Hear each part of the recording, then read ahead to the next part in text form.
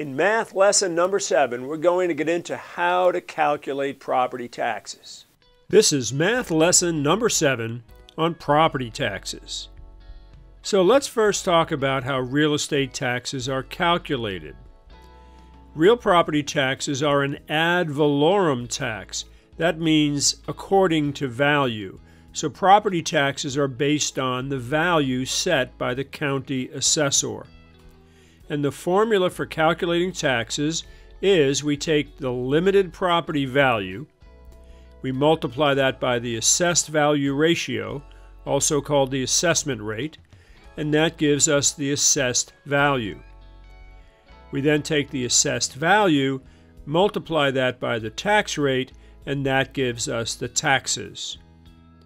Now, in the Arizona portion of our course, we defined what the limited property value is, and actually in some of the math problems you might encounter, they might not refer to it as limited property value, but just give you a value.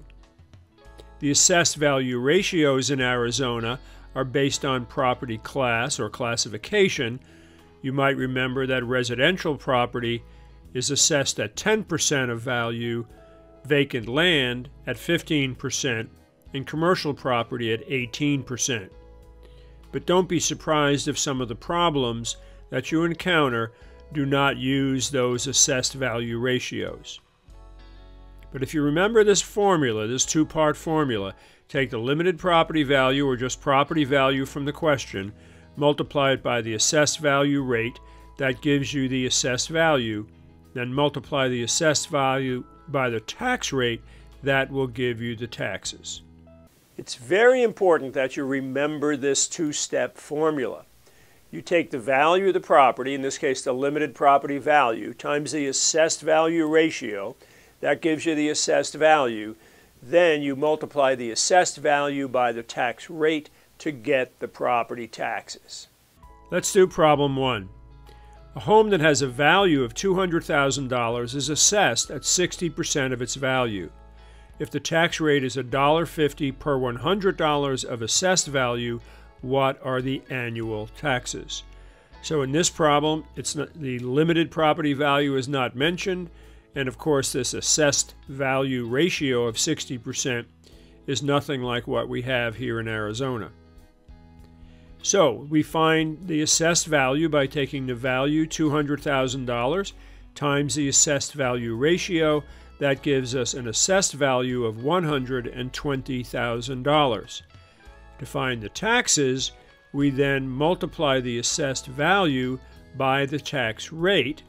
The tax rate is stated as $1.50 per $100 of assessed value. That's $1.50 divided by 100, or 0.015. Our taxes are $1,800. Now, some of you might be asking the question, well, in Arizona, we don't have an assessment rate of 60%. That's true. You might remember from the tax class information that the assessment ratio on residential property is 10%, on vacant land 15%, and then on commercial property 18%. So you could get a problem potentially where it said a residential property in Arizona is valued at such and such, and then they not give you the actual assessment ratio. But because you're supposed to know that, you would have to put that into the problem. Number 2, express 16.6 mils as a decimal. Well, what the heck is a mil? Well, some states use millage. Arizona does not use millage, but a lot of states around the country do use mils or mill rates. So, by definition, 1 mil is 1/1000th of a dollar. So to convert mils to a decimal, you multiply the number of mils by 0.001, which is 1/1000th, or you divide the number of mils by 1,000. So 16.6 mils multiplied by 0.001 is 0.0166 as a pure decimal. Number 3, a house with a market value of $48,000 is assessed at 40% of its value. If the tax rate is $375 per 100 of assessed value, what are the annual taxes. So remembering our tax formula, we first take the market value times the assessment rate. That gives us $48,000 times 0.40, 40%. And the assessed value then is $19,200. Then we need to convert the tax rate to a decimal.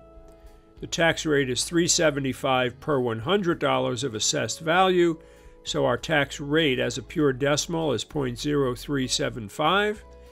And then we can find the taxes by multiplying the assessed value by the tax rate, and that gives us property taxes of $720.